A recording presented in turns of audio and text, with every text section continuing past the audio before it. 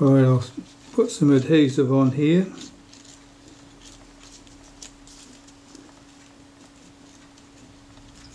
And spread that out with a toothpick.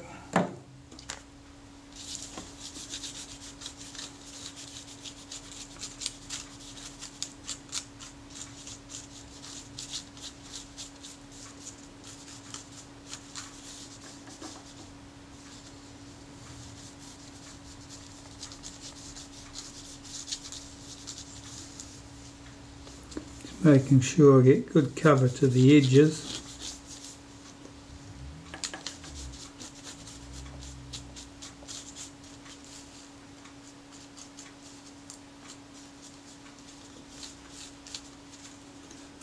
This will of course soak into any splits that are in this leatherette and acts to stop them fragmenting any further than they already have. Make sure I get any excess off. I don't want lumps and bumps from excess glue.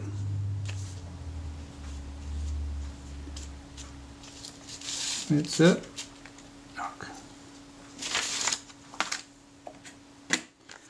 And make sure you get your leatherette the right way up. You want one that has the words the correct way up on your camera. Most disconcerting if the writing's upside down.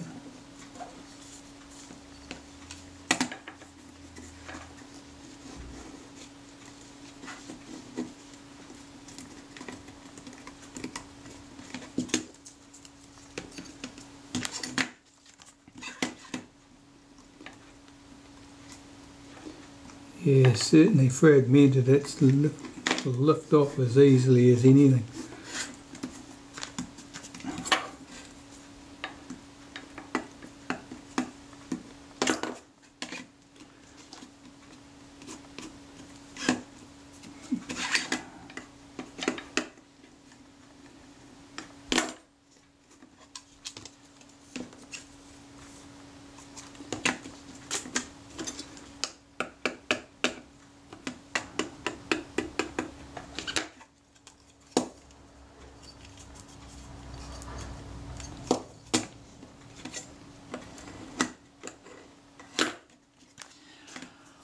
Alright, that's looking quite good.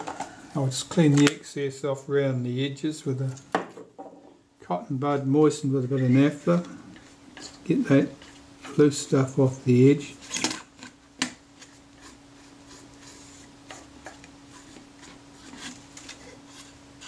That's best done while the adhesive is still soft.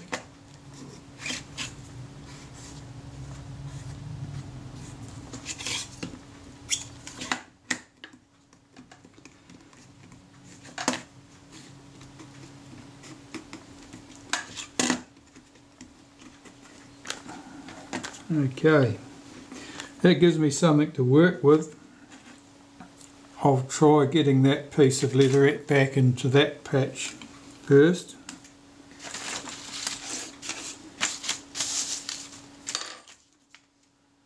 And I'll do that by putting some adhesive on that patch and then see if I can work that into position. Oh, that's a bit generous.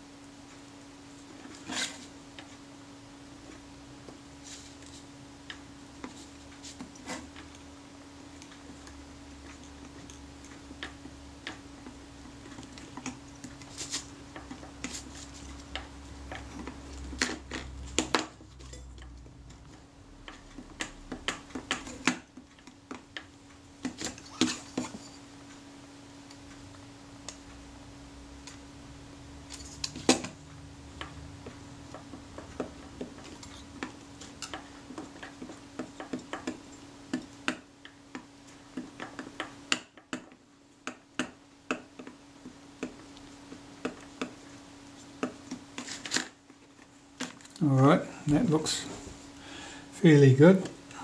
Just wipe over that with a bit of naphtha to lift off adhesive that's squeezed out around the edges.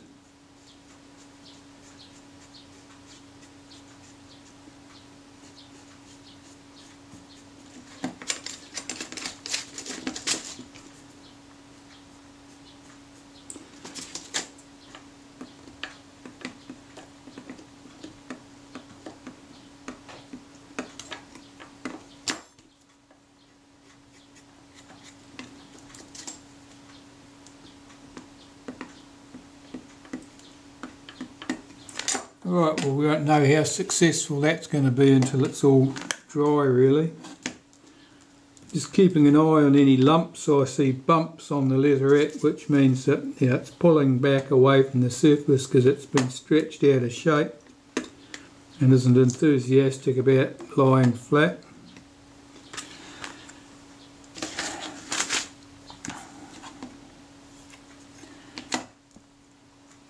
Okay, so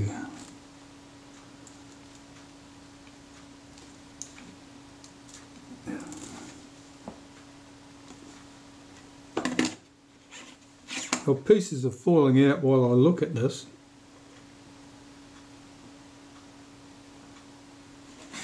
Not that way.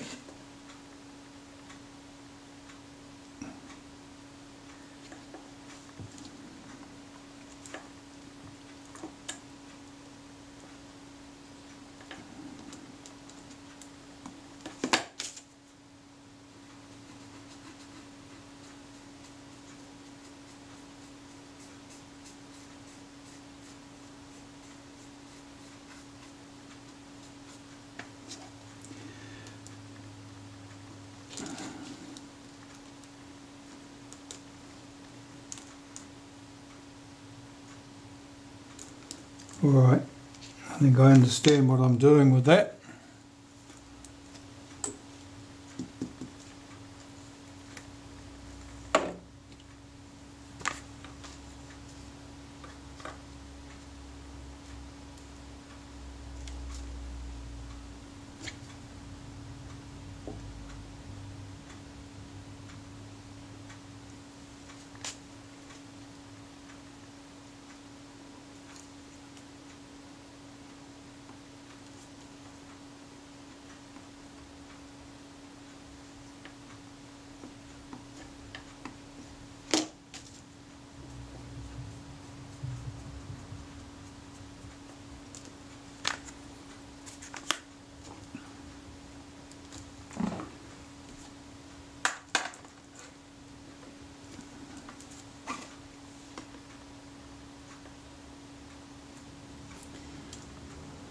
I've got a piece for there too.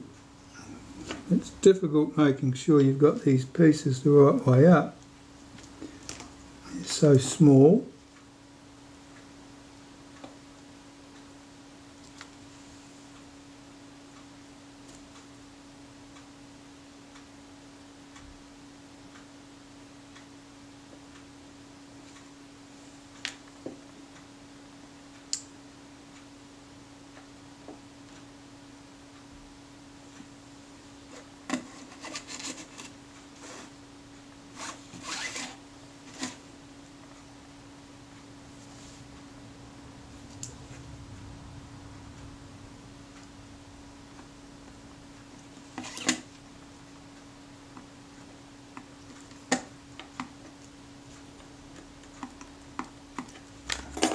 That's that one.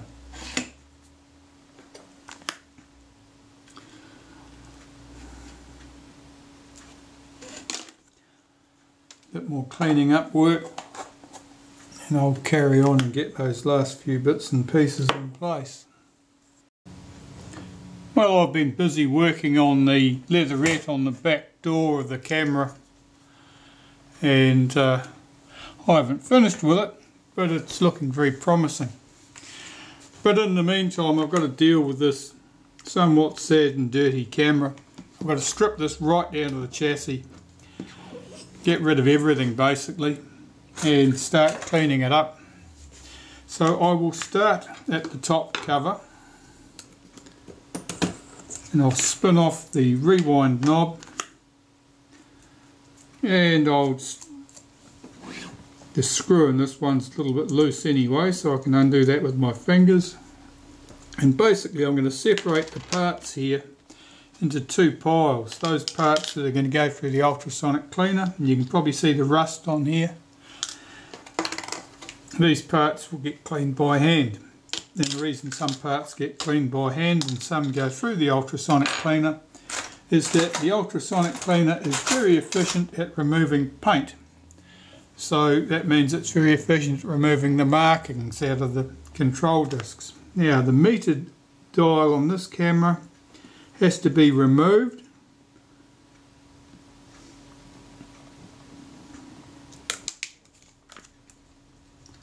I'll have that screw off.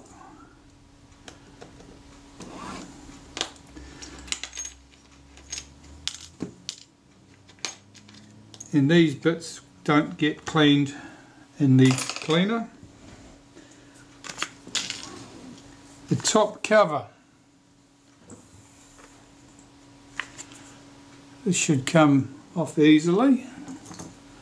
Can't see the screwdriver I'm looking for, but that's okay, we can make do.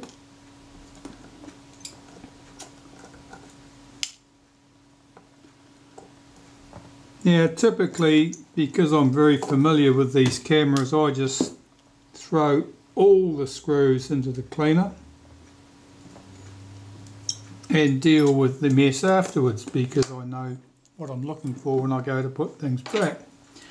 But if you're taking a camera apart, you may well be advised to lay all the screws out neatly with the parts that they need to hold in place. Okay, so here I'm going to hold my finger on the top of the meter so it doesn't lift off to the top cover. Lift my top cover off and put that neatly to one side for some further attention. The meter, let's have a look at this. I can remove the shutter release button. The meter will lift off. In this case it would have been held originally with this little plastic hoop here which just sat over the top of the screw here. The plastic hoop is almost always given up the ghost, as it has in this case. Now this meter sticks, so it's going to need some serious attention. Let's carry on. Here's our film release button. Now the springs I do not put through the cleaner because they're prone to getting lost or damaged. The strap lug here at the end of the camera, you can probably see that that's curved, that's bent up. That means the camera's been dropped on its end. That's hardly a surprise. I already know that the base plate on this camera has been smashed in at that end too. So the camera's had a hard life. Those pieces can go through the cleaner. I'm putting them in the wrong place there.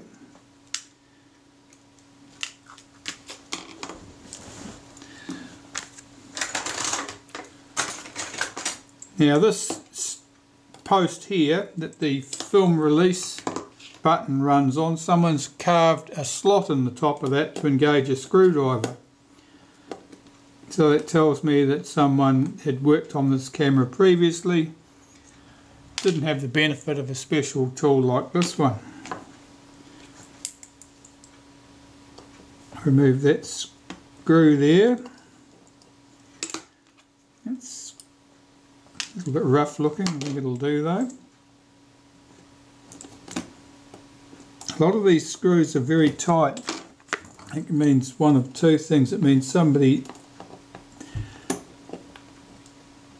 did them up very tight, or they're stuck with corrosion typically. Oh, I certainly don't want to turn.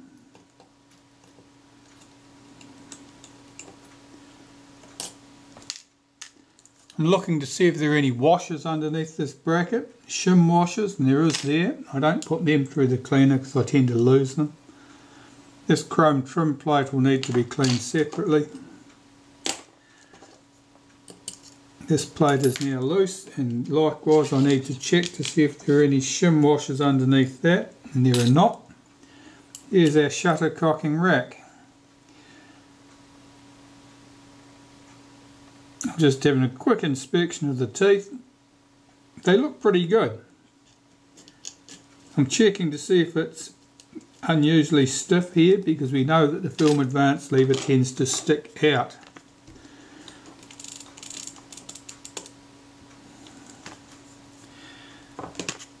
I'll take this screw out of the top of the film advance.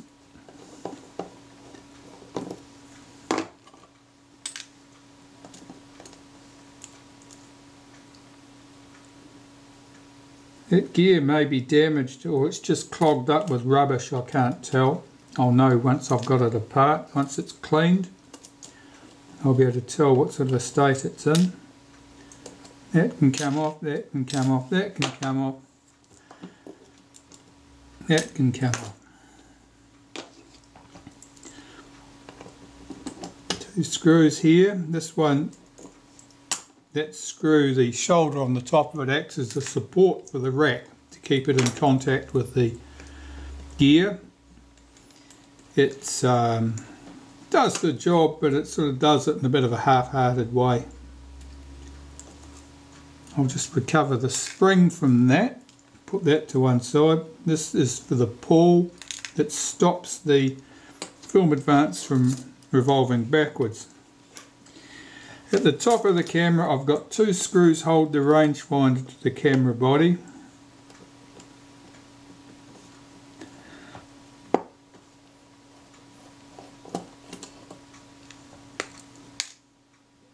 And this screwdriver is sized such that it jams in those screws very efficiently, to the extent that I can lift the screws right out on the end of the screwdriver. Right, there's my rangefinder. I'm having a look at that. Yeah, it is hazy. It's just dirty really. That'll need to be cleaned. Put that aside for later attention. Two screws hold the rewind shaft in place.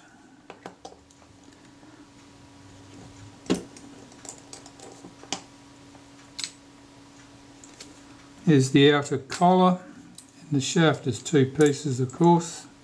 Get out the inner piece. There's a stray screw. Alright, the shutter release shaft here. Now there should be a return spring down inside here. I'll leave that in place for the moment, and I'll take the cover off the bottom of the camera, and I can show you how that all fits together. So here I need this off, so I do need my smaller screwdrivers. And that the screwdrivers were just hiding on the other side of the room. These screws are only chrome brass, they're easily damaged, so it's important to get your screwdriver, a good fitting screwdriver, firmly into the slot, and keep the tension on it to make sure you don't slip off. Alright, so these three components I typically do not put through the cleaner. The spring, it's a little bit wiggly shaped. It suggests to me someone's had fights with that in the past. The leatherette patch on the advance lever. This leatherette's very dry and it's quite well glued, so this may or may not come off easily. No, it's coming off. The leatherette's got a very dry grey look to it.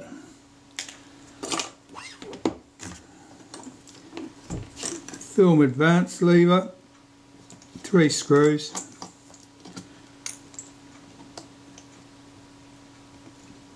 The screws are tight.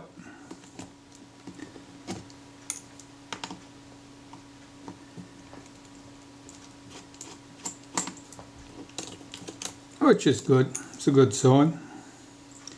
Nothing much to say about the lever. The rubber pad here is worn out and will need to be replaced. The leatherettes. Right, you can see how the leatherette's flapping. So it's at least partly loose. Now you saw a puff of dust come out from under there. That's corrosion. So there's certainly corrosion under the leatherettes, which is hardly surprising. The corrosion is probably what's caused the leatherettes to lift off easily. It's like on the front panels of the camera, the corrosion has basically undercut the glue. The glue no longer bonds to the aluminium because the aluminium's no longer there.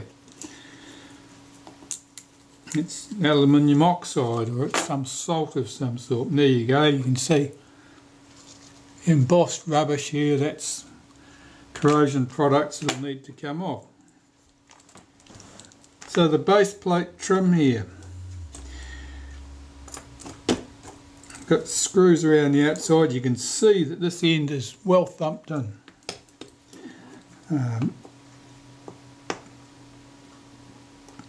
Whether I'll be able to straighten that up and improve it enough to make it worthwhile using that trim plate, or whether I'm going to have to find a new plate for my parts bins, I don't know yet. We'll have a look. I always try and straighten things up if I possibly can. When you're dealing with 60-year-old cameras, there are no new parts to be had. Every time you take a part from something else, you're condemning the something else to certain death. Yeah, that's pretty ugly. Okay, so I've got this down far enough that I can remove the door. So I'll remove the hinge pin screw from the base here.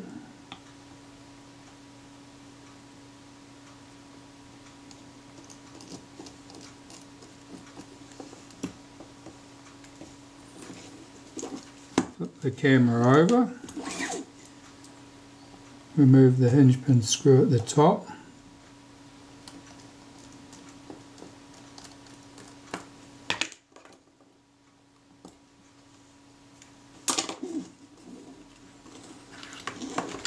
There's a shim washer at the top of that door. That door is pretty filthy. There's a shim washer at the bottom of the door. In fact, there might be two. It's hard to tell. Check to see if there's another one hiding up here. No. Okay. We're looking into the front of the camera. Get that elastic band out of the way so you can see what's going on. You can see our shutter release shaft here. I'll zoom you in.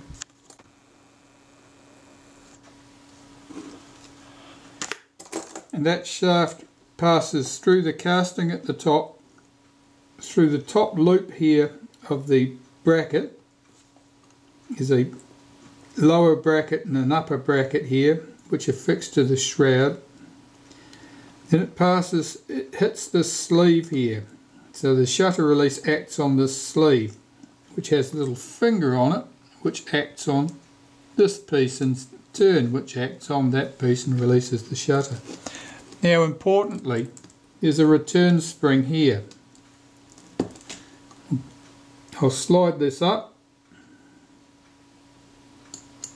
and get that spring out. Now that's not going to be present on every camera. And it's not present on every camera because some cameras never had it, and in other cases because it fell out and someone didn't know how to get it back in place. Or worse still, what tends to happen is, I'll remove this shutter release shaft completely, is when the shutter release shaft is removed completely, that spring can fall into that gap there, and that gap gets down inside the shroud around the bellows. There's no way you can rattle that spring back out of that hole once it falls down there. if you reassemble the camera and you don't know you've lost the spring, when you close the front of the camera, typically the spring will get munched up somewhere and then it'll be firmly lodged. You may be in a situation where you can't actually shut the front of the camera correctly, or alternatively it may get caught into the mechanism such that you can't open the front of the camera completely, and that will be as a result of letting this shutter release fall out. So you always need to be aware of the position of that shutter release, and typically when I'm reassembling cameras you'll see me, I just run a rubber band around it, typically back to the rewind knob, so that it can't fall out. Now in this case, the other thing here of note is of course that sleeve. If that shutter was cocked,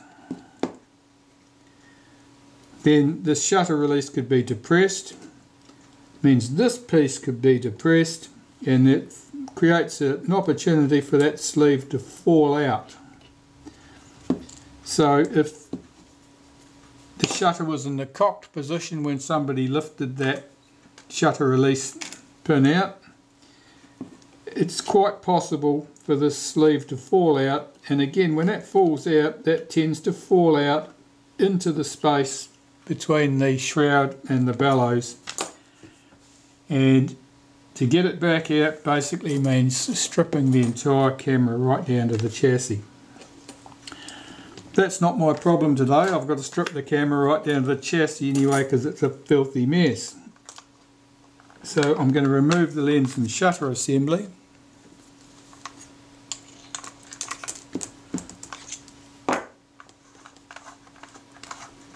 Now, getting a tool for engaging that retaining ring is basically difficult.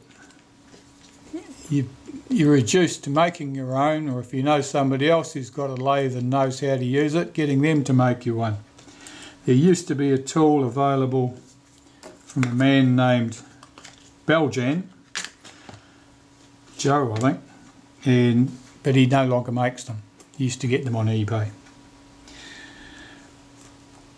Right, so that's off.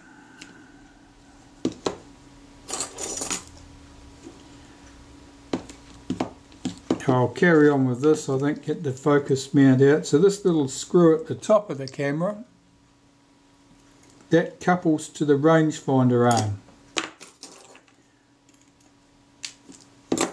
And that screw screws into a post on this piece, which I'll show you in a second.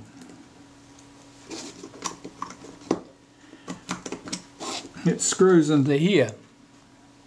So as this piece moves inwards and outwards, that screw moves with it, and so moves the rangefinder. Now here's our focus mount, and I need to mark this so I know where it goes back together again. And normally I mark this so that I have got the front surfaces dead level with each other. That's the inner and outer helical, just because that's a handy reference point. So I'm just checking when they're about there, and normally what I do is I put a pair of scribe lines at the bottom and a single line at the top. Now I have my focus scale ring marked relative to the outer helical and my outer helical marked relative to the inner helical. So I can remove these 4 screws, and I'm not going to get into trouble. Get rid of that screwdriver, that's too broad for these tiny little screws.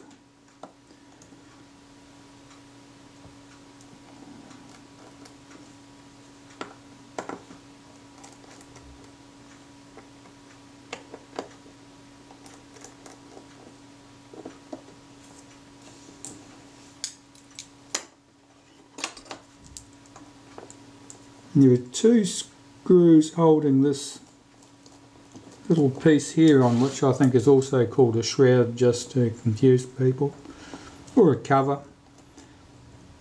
Kodak were never very imaginative when they were passing out the names for the parts. You had to identify things by part number, and the descriptive word was always something stupid like screw or cover or spring. We'll just remove that front gear. We can remove the